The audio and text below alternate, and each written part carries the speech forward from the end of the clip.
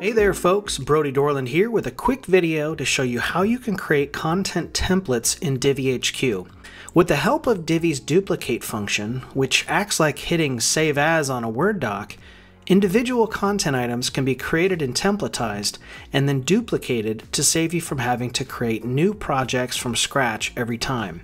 For example, let's say that my team regularly produces case studies and we have a consistent process and format for producing them. Instead of creating a new content item from scratch for each case study, I've set up a single content item and input several elements that are consistent for each case study. I've added a title with a naming convention so I know this is a template. I've set up a unique workflow that we follow for production. I've tagged the template with content strategy metadata that will be the same for each case study. We've even created a guide in Divvy's content editor, complete with interview questions and an outline. Alternatively, we could attach a template that could be downloaded and used if preferred.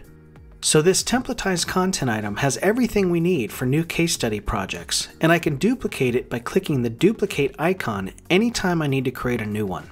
Now, let me point out one more important thing before I demo the duplication process.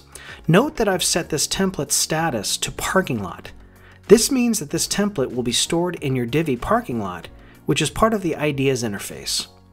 So when it comes time to create a new case study, I can either open the Ideas interface and find this content item template, or I can access my parked ideas from the calendar, which I'll show you now to demonstrate the entire process. Okay, let's say we just heard from one of our customers that they're willing to do a case study, so we need to get it scheduled. Upon reviewing our website content calendar, looks like August 14th would be a good target publish date. To find my case study template within the calendar, I open the Unscheduled Content panel on the right and click the Parked tab, and here's my template. Now, a single click on the case study template opens a preview and you'll see the duplicate icon in the top right. Clicking it opens a simple form where you can update the title, the content item status, and give it a deadline. Clicking Duplicate triggers Divvy's automation, which plots the case study's production schedule on the calendar and notifies my team of their new assignments. And our original template stays in the parking lot for next time. Setting up templates like this can help you save a lot of time, especially if you have unique types of content that you produce regularly.